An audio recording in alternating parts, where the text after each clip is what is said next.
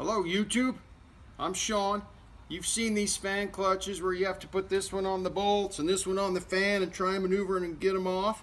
I'm going to show you a way to do it without all the hassle. Stay tuned.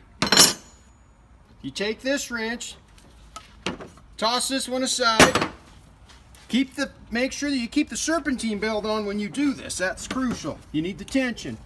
You put the wrench on there. This is your dead blow or your whatever, this hammer, and you just smack it on the top as you pull. And there you go, it's loose, ready to come off.